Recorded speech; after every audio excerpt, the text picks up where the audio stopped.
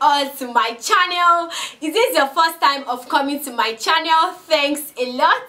Don't forget to give this video a thumbs up, like, share and subscribe. So in today's tutorial we are going to be making a simple video on how to cut and sew Princess that Bustier gown. Okay, Princess that Bustier gown. If this is your first time of coming to my channel, please check out our Facebook page, See the Designs, and also our Instagram, See the Designs, and also visit our website. We have amazing fashion illustration on our website. All the details are going to be in the description box below. So what are the basic measurements required in order for you to achieve your Princess that Bustier gown? We have our shoulder measurements, bust, waist, hip, and our gown length. So our shoulder measurements is 16. We have 16 divided by 2. We have 8. Our bust is 42. 42 plus 2 divided by 4 plus 1. We have 12 inches. Our waist is 34. 34 plus 2 divided by 4 plus 2. We have 11 inches. Our hip is 44. 44 plus 2 divided by 4 plus 1. We have 12.5. Our gown length is 31. So 31 plus 2 inches, we have 33 inches. So these are the basic measurements required in order for you to achieve your Princess that bust. Now you will discover that for our bust we have +1, and for the waist we have +2.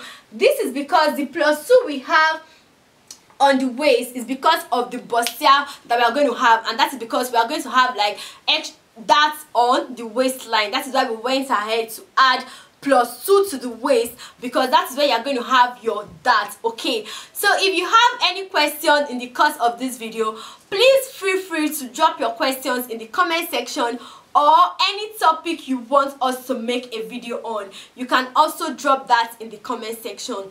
And don't forget to give this video a thumbs up, like, share and subscribe. Let's move to the cutting part of this tutorial. Guys, the first thing we are going to do now is we are going to go ahead and draft our pattern before we transfer to the fabric. So we'll go ahead now and mark the basic measurements that we'll need. So we have our shoulder to armhole, shoulder to armhole 9.5.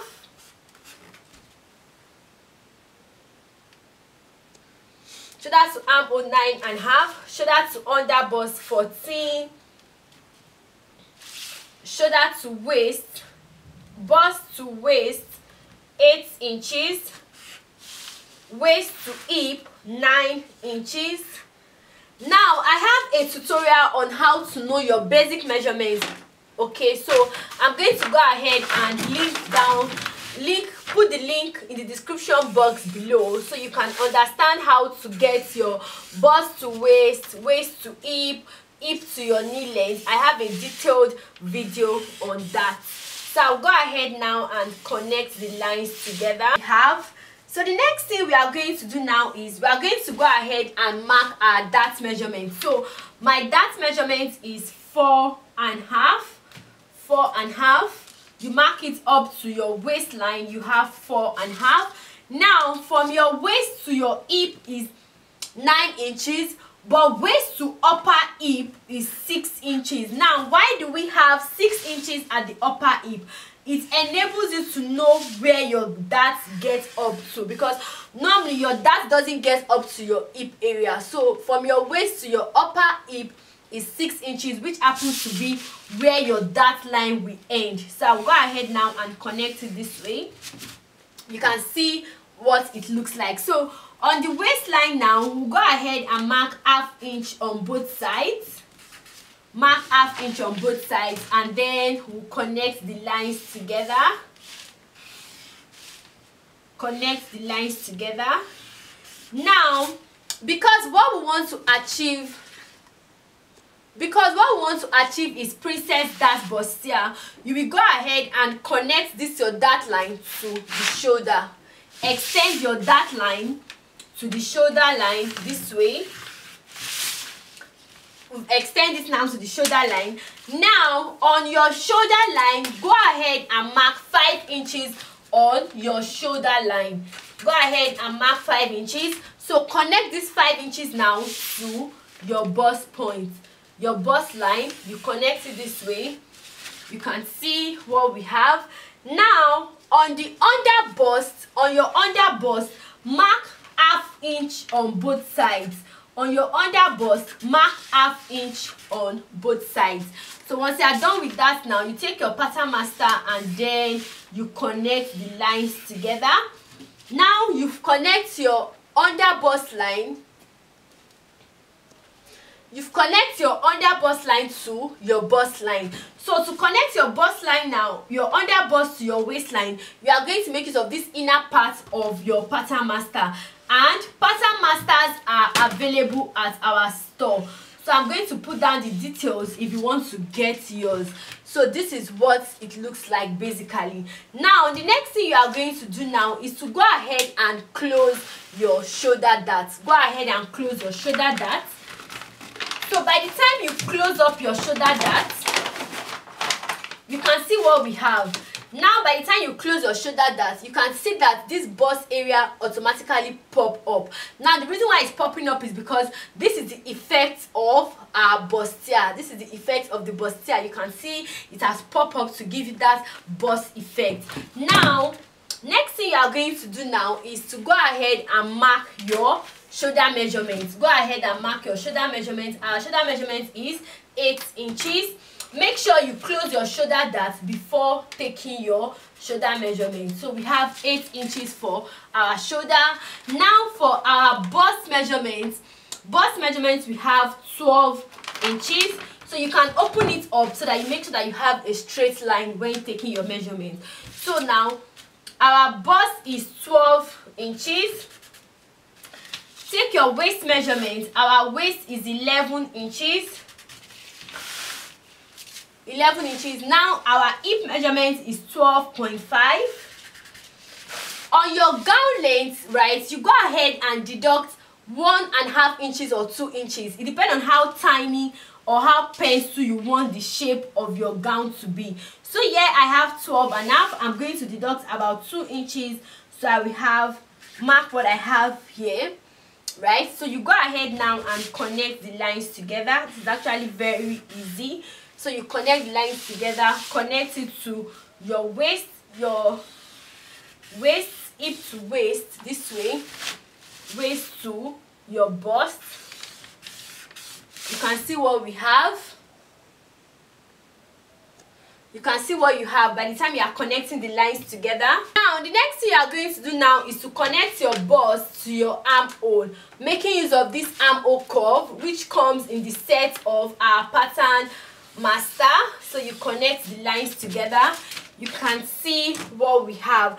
Now because what we are dealing with is princess dart bustier, now we are going to get our princess dart. In order for you to get your princess dart, all you have to do now is to check what you have in your armhole. That is from your shoulder to your armhole. We have 9.5 inches. Shoulder to armhole, you have 9.5 inches. All you have to do now is divide your armhole by 2. Divide your armhole by 2. So we are going to have 5 inches, almost 5 inches. So you go ahead now. And then you come down with 1 inch. Come down with 1 inch. Let me explain what I mean by that. Now our shoulder to armhole is 9.5. You have 9.5 divided by 2. Now you will come down with 1 inch. Come down with 1 inch. So I'm going to mark about 6 this way. Come down with 1 inch. This is what we have.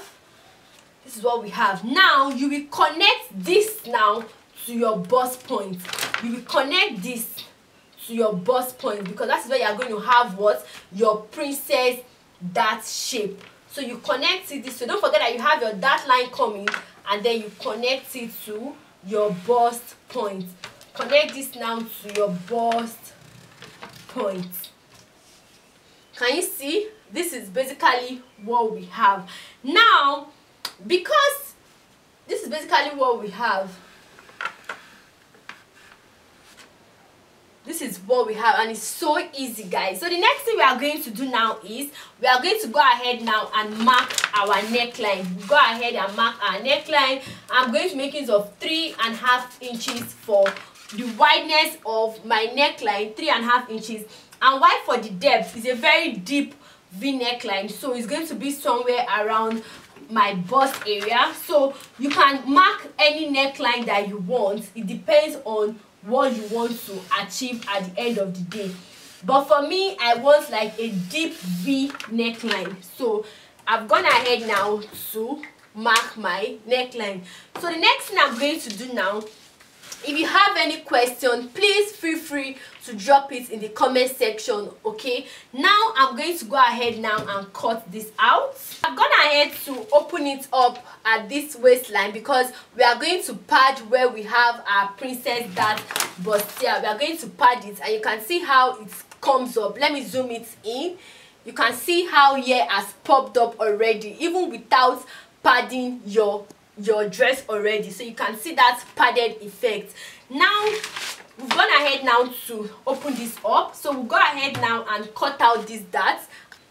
So now I've gone ahead now to cut out where we have our princess dart, and you can see we have two pieces this way for the upper block, and for the lower block we have a single piece. So we'll go ahead now and set this aside. Cut out the back block. So we've gone ahead now to mark our basic measurements just like the way we have it for the front block. So what we are going to do now is we are going to go ahead and mark our zip allowance. So I'll go ahead and mark 2 inches for my zip allowance, and I'll connect it all the way down.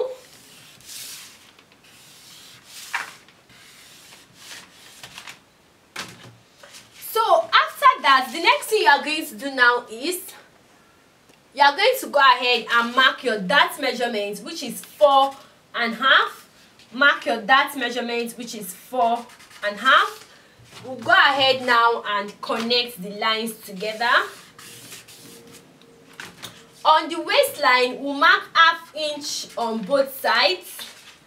On the waistline, we'll mark 1/2 inch on both sides. We'll go ahead and connect it together.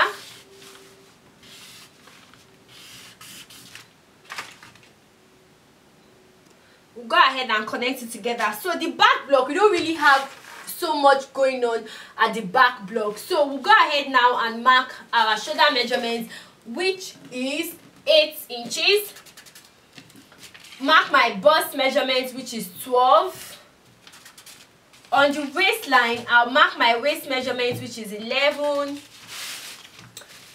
On the hip line, I'll mark my hip measurement, which is 12.5. Now, for the gown length, the number of inches you deduct for the front is also what you are going to use for the back, okay? Now we go ahead now and connect the lines together. So for my back block, I'm making use of my basic darts in the back block, okay? I'm making use of the basic darts because I don't have any bust going on at the back, okay? So that is the reason why I'm leaving my back block at just like the basic back block. So I will go ahead now and connect it, making use of my armhole curve and connect the lines together. Now this is what we have. On our armhole, we'll go ahead and mark 1 inch for our shoulder slope. Go ahead and mark 1 inch for your shoulder slope and mark your neckline. So we made use of 3 inches. I'll go ahead and mark that. So for the deepness of my back block, so because my front block is deep enough, I don't want the back block to be too deep, okay? I don't want the back block to be too deep, so I'm going to make use of 7 inches. Note that it depends on what you want for your back block. So I'll go ahead now and connect it to have a square neckline, and then I'll connect my neckline now to my armhole. So this is what we'll be having for the back block. So I'll go ahead now and cut this out. So For the back block now, this is what we have. We have a single piece for the back block. I'm not opening it up at this part because what I have is like a basic back block. So we'll go ahead now and transfer this to the fabric. So guys, I'm making use of this African print, and African prints are available. This is so beautiful, guys. So African prints are available both in wholesale and in pieces. So we'll go ahead now and fold our fabric into two. I've gone ahead now to fold my fabric into two. After folding my fabric into two, I placed my back block on it, and then I will go ahead and cut this out to give us two pieces for the back block. So once I'm done, after cutting it out, this is what we are going to have. You are going to have two pieces for the back block. So I'll go ahead and set this aside. Now for the lower side of the front block, I've gone ahead to fold my fabric into two. I placed my pattern and then I went ahead to cut this out. So we are going to have one single piece for the lower side of. For the upper block also, you go ahead and fold your fabric into two, place your pattern, and then you cut it out. So once you are done, this is what you are going to have.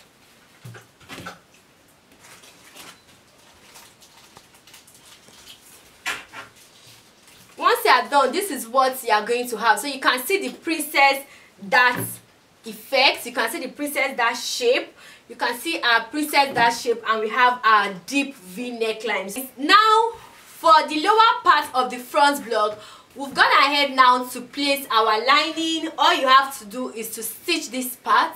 After stitching the two sides, you will turn it out to give you a single piece. So for the back block also, we have two pieces.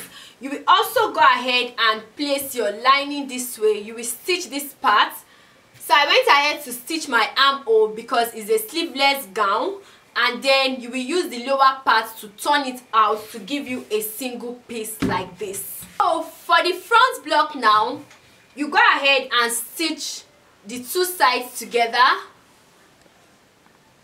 You go ahead and stitch the two sides together, and I have my wadding. I'm making use of the wadding, so you just place your wadding this way.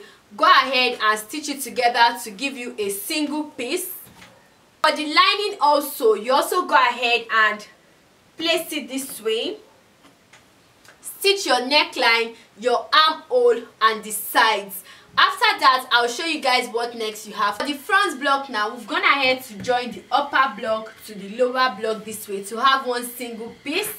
Now the next thing you are going to do is that you are going to go ahead and make use of your bust measurements, waist measurements, and hip measurements to couple this up. So